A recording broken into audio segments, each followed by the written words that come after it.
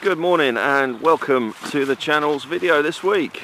So we're heading out into the woods. I've got a bit of a project I've been meaning to get done for a few weeks, and this video is all about making an outdoor shelter that I can use with my Anevay Frontier Stove. So I've got about a 10-minute walk down to where I want to set up, and I'll show you what it's all about.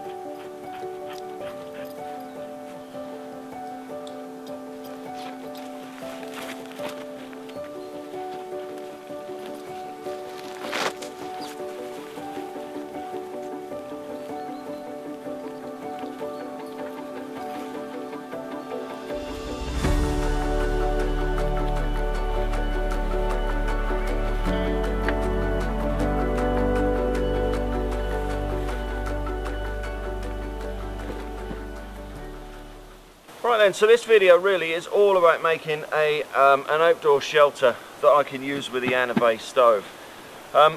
You know, you've seen many of my videos before, and I use this stove a lot, and I want to carry on using it throughout the winter. And I've had this idea in my mind for a good couple of years now, and I've never really got round to do it.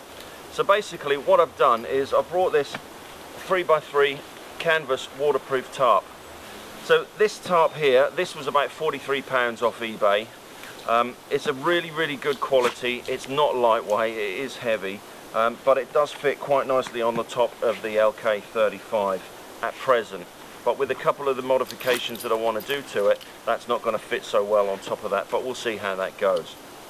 Other things about the tarp, the tie-outs on the tarp are not set up as you would find a standard 3x3 sort of camping tarp, like a DD Hammocks tarp. So the tie-outs are not in the same position, so I've had to stitch in some loops to be able to utilize this tarp in the sort of method that I want to do it. The main method I want to use this tarp for is to string it between two trees, have a slope in back, and hold the front out and be able to have the Frontier stove underneath that tarp. But then I also want to be able to use it where I can bring the front right down and almost use it like a tent really. So before we stick in the cowling, we've got to just stick it up and make sure we get the cowling in the right place.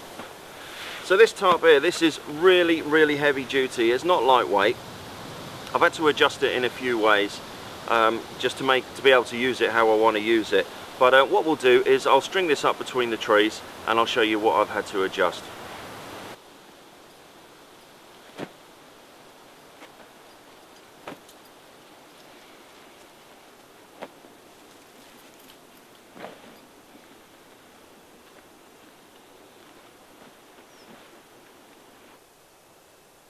My ridge line through this loop that I've sewn on here, and I'm just going to pass this underneath the tarp and then through the other loop,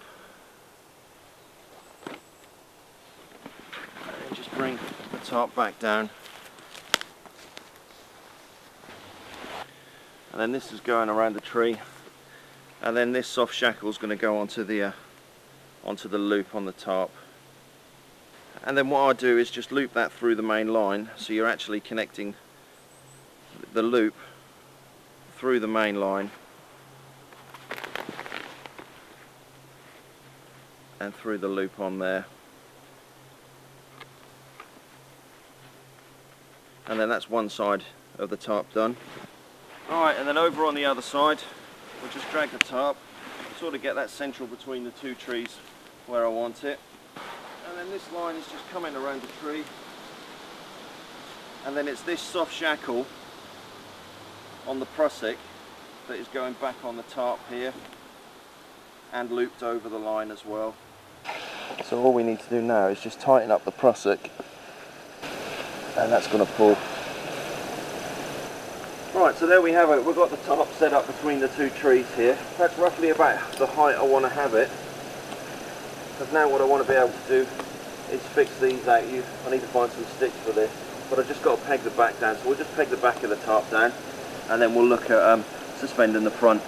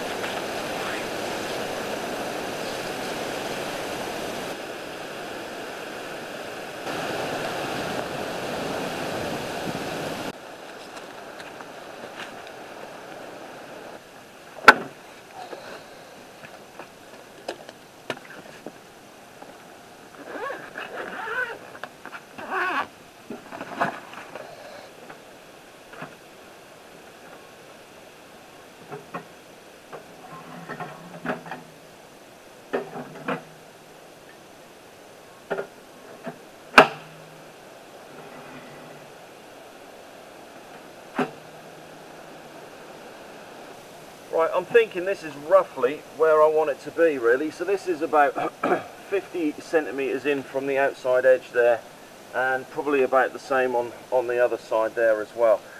What I don't want is, if it's absolutely dreadful weather, I don't want the water to come in really in this cooking area. So I'm protected from the back here. If need be, what I can do is I can actually drop the front down and tie off on the other two eyelets inside there. But looking at the way that this tarp is set out with these eyelets, I think what I'm going to have to do is actually tie in loops in the same position as what you'd find on a standard 3x3 camping tarp, because I'm not going to be able to drop the front down if the weather's coming in from this way. So looking at this, I've got a good area along the back here that I can sleep against. I can basically have the stove here as well. Alright, so measuring this up, I've had to come in a little bit further here, just by measuring it up on the side that's down here, because I don't want that to be too close to the back of the canvas if I need to drop this side down to make like a tent shape. So what we'll do is we'll get out the cowling and we'll look at attaching that onto the canvas. So what we've got here is we've got a flue cowling here. This is supplied by Anevay. You can get this off their website here. So this is a standard flue for the Frontier stove. So you've basically got a thermal sort of rubber silicone sort of cowling on the top there, and then you've got this metal ring, and it's attached by 6 lock nuts on the side. So what I'm going to do is just take this all apart, get the ring out, and then I'm just going to measure this up on the canvas up there, and I'll show you how we're going to fit this. So I'm just going to use a pencil, and I'm just going to mark roughly where that is using the pencil, and then we can then take that down. Right, so what we'll do now is we'll take the washer and we'll just sort of centralise that in the area where we've got the pencil marking for the flue, so we know roughly where that's going to go. Right, and then using a pencil, I'm just going to mark all of the holes on the washer so we know where to stick the holes. And then just using a tent peg, I'm just going to push through one of the holes first. And then what we'll do is we use one of the bolts, and then we'll fix that onto the flashing itself just to hold the washer in place. And then using the 2 spanners, we're just going to tighten that one up, and then we can push the holes through the other 5 holes, and then we can get that all tightened up and locked into place. And then just using a pair of scissors, I'm just going to cut towards the outside of the washer, cut this piece of canvas out from inside the washer here, and then I'll just use a knife just to trim off the edges once that's done. Right, the only thing we've got left to do, and that's just adjust the flashing, because this is a little bit small for the flue of the Frontier stove. So just around the first rib, we're just going to cut all the way around, and that will give us the correct diameter for the flue. Right, and there we have it. So that will easily fit through the flash in there and connect back down to the other flue section. Right, so there we have it. So we've just got one final section just to stick up, and using a canvas tarp like this is always good to use a spark arrestor. So we'll just fit the spark arrestor to this section, and then fit that section into that, and we're all done. Right, so there we go, all set up. So I like the position that this is in here, so what I'm going to do is just get myself set up and get some breakfast and coffee on the go.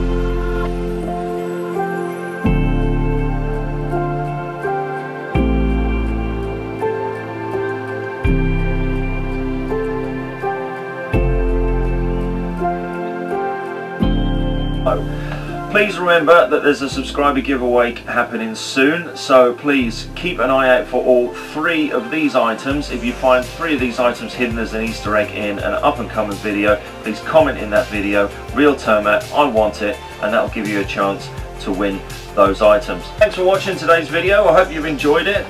Please give it a go. If you've got any comments about this or anything that you think that I could better in this little setup, please stick it in the comments below. If you fancy having a go at making a little shelter like this, I'll put all of the items that you're going to need in the description below, from the 3x3 tarp, the flashing kit, the paracord, and all the other bits, and a little method will be in the description below as well. So if you haven't subscribed to the channel, please, as always, hit the subscribe button just there and hit the bell notification so you can get notified when the next video comes out. And just remember, we've got the subscriber giveaway coming soon, so it might be handy just to hit the bell notification. And as always, there's a couple of videos here just for you to take a look at. And next week we're out to the Lake District, so next video will be from the Lake District. So we shall see you soon.